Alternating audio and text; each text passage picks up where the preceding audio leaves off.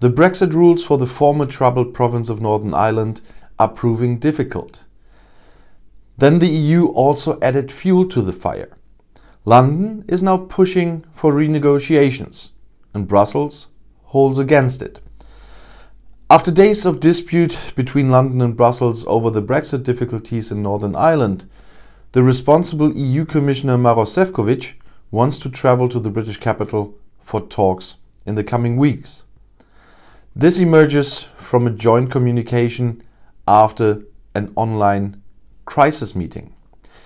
In it, both sides committed themselves to the peace process in the former Civil War region and to the correct implementation of the Northern Ireland Protocol agreed in the Brexit agreement, the withdrawal agreement.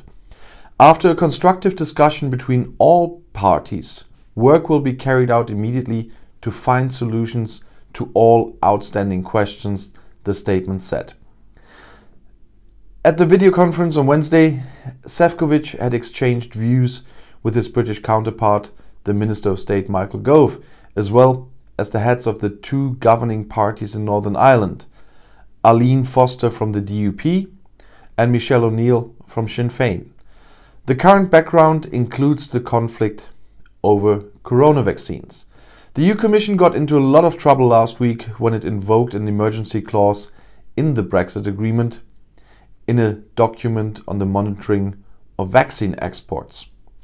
Article 16 of the so-called Northern Ireland Protocol allows the rules to avoid an open border between EU member Ireland and the British Northern Ireland to be temporarily suspended. Although this step was never implemented and immediately reversed, the outrage in Great Britain was enormous. Even Dublin was not inaugurated and was accordingly irritated. The Northern Ireland Protocol in the British EU Withdrawal Treaty provides that the British province will in fact continue to be a part of the EU internal market. This is to prevent controls on the border between Northern Ireland and the EU member Ireland. In order to do this, the transport of goods from the rest of the UK to Northern Ireland must be partially controlled, and in order to avoid problems with the food supply, for example, there is currently a transition phase of several months with less comprehensive controls.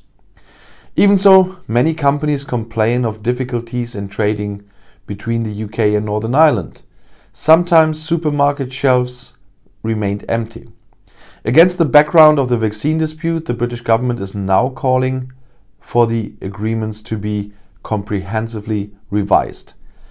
In a letter to Šefčovič published on Wednesday, Minister of State Gove called, among other things, to extend transitional clauses by at least 2 years. British Prime Minister Boris Johnson announced in Parliament that he would do whatever it takes to prevent obstacles to trade between Great Britain and Northern Ireland.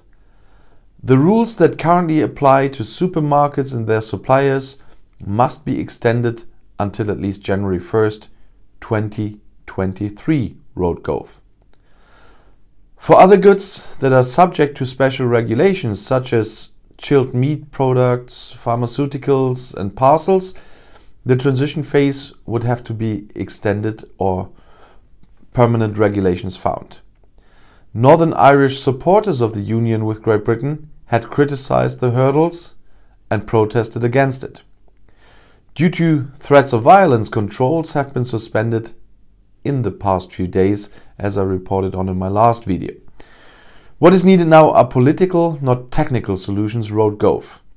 The stability of the peace in Northern Ireland and the people there must be protected in any case. And if the EU does not bow to the demands, the use of all available means will be considered, Gove said. Yeah, try to blackmail the EU. After the conversation, Šefčovič told the Irish broadcaster RTE that there should now be no renegotiation of the agreement that was decided only 6 weeks ago.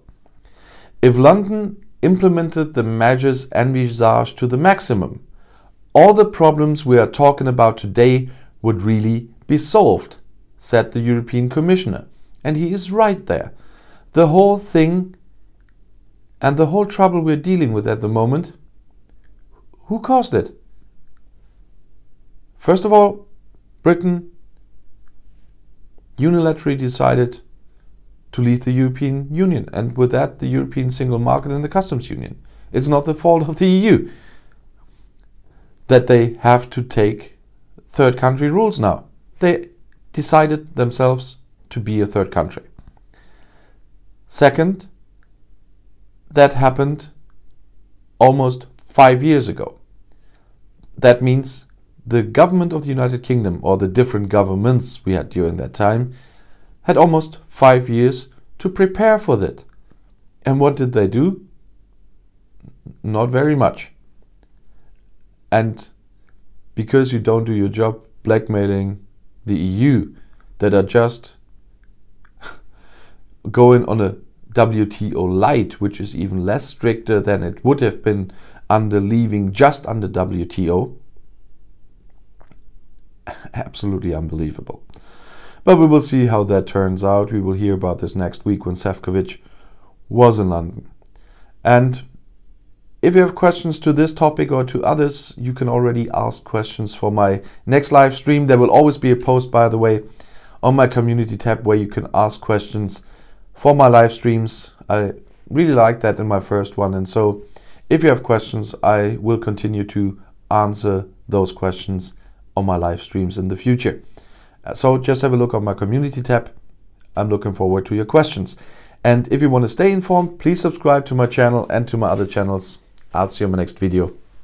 Auf Wiedersehen.